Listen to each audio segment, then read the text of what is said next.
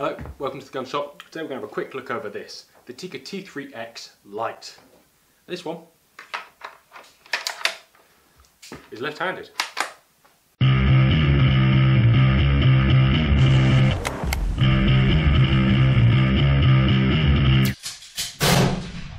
Alright, so we've already done various other videos on Tikkas that you're more than welcome to watch. I'm not going to go too in depth. All the benefits are fairly obvious. It's very accurate, it's not a great deal of money, it's easily customizable. What more could you possibly want? So, you know, to that effect, everything that I say that isn't going to be in this negatives section is good. There is very little bad about it. For a cheap stock, they are immensely hard. Probably one of the best factory stocks out there for a polymer-based stock. And I just don't say that lightly, actually, because, you know, we do play with a lot. It's probably this, between this and the Heinel Jaeger 10 in terms of quite entry-level, no, mid-level qualities. They're not an entry-level rifle, not anymore anyway. Certainly what I do to a rifle like this, what we're actually going to do to this one, is fit one of these. Although the Optolock rail system is absolutely fantastic, you are bound to Optolock mounts. A Tikka phosphated rail costs about £70, they're not overly expensive. They're black, they screw straight on, they come with all the screws you could ever want. So they're bought on just that easy.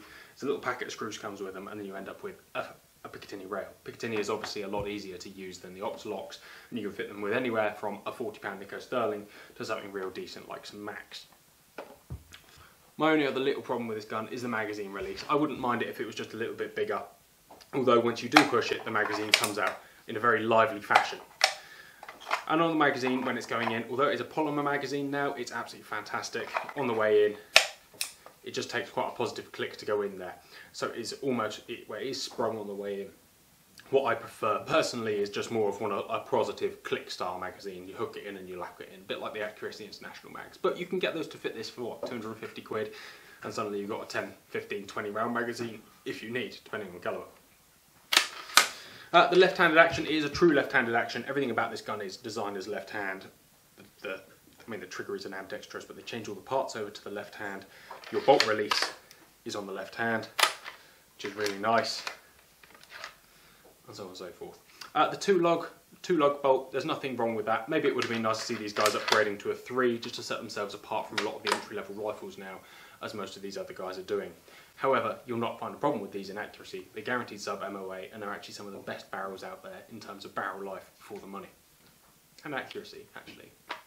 Not that you'll find an inaccurate rifle there anymore. The triggers come set, I believe, at a factory £3.5, and with a little bit of fettling you can make these triggers absolutely superb. However, in all honesty, the factory trigger out the box is brilliant. I think the grip that they come with out the box is fairly satisfactory as well. However, maybe something a bit fuller for smaller hands would be ideal, or certainly if you're doing a bit more varmint shooting. So what more is there to say? Very little. It's a Tikka, they're brilliant, the actual finished quality is awesome. The true left-handed action, there is no corners cut, and that's the real reason we were showing you this, is just to show anybody who's inquiring about a left-hander to have as much confidence in these as probably one of the best left-handed actions out there at the money. That's all for now. Cheers, guys.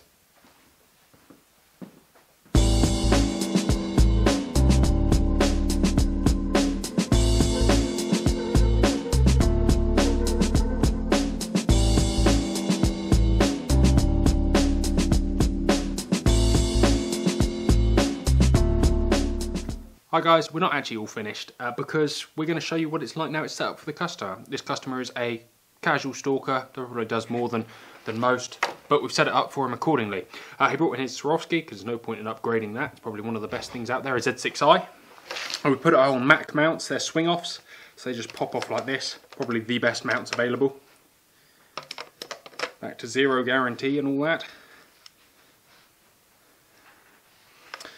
We've put it on a Tikka phosphated rail as we showed you, and we've put the Stalin 145 moderator on there, probably one of the best mods out there. However, it is huge, as you can see. It is a massive moderator. Not that's an inherently bad thing, it is just a big can. And underneath we put a 3HGR on there, again one of the best slings out there, just mostly because you can pop it across your back and not worry about it falling off whilst you're doing the drag. Awesome setup, and I hope he really enjoys it.